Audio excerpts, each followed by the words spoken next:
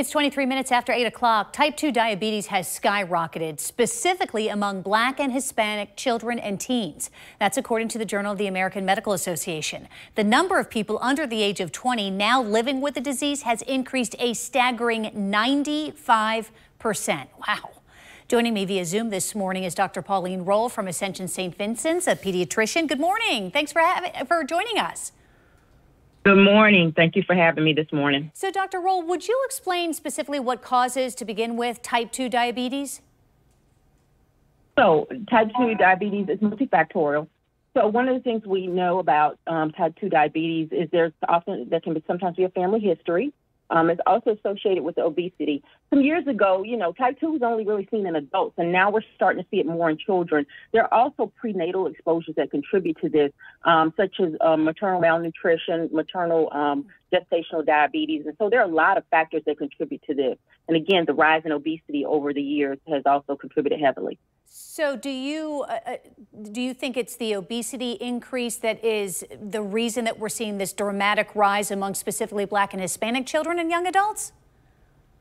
Yes, that has been proposed as the most likely reason. We've seen a steady increase in obesity amongst children over the years. And this study targeted years 2001 to 2017. And there was definitely an increase during that time period. And we're likely to see that as we go on. And so, yes, that is one of the primary driving factors.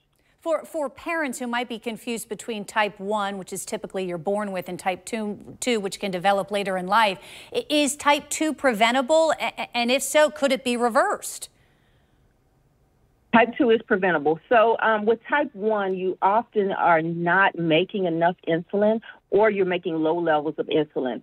With type 2, the insulin you're making is not able to get into the cells. The cells are basically resistant to that insulin. And so one of the things that can be done to prevent it, of course, is exercise. And we talk about these things all the time, and it sounds like cliche, but it is indeed a way to prevent type 2 diabetes. Exercise, diet, all very important. And some of the other things is looking at your environment. So we talk about social determinants of health, those non-medical factors that impact health outcomes.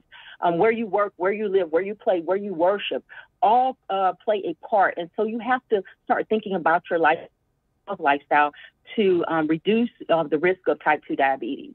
So are there specific warning signs that parents need to be aware of then when it comes to their children?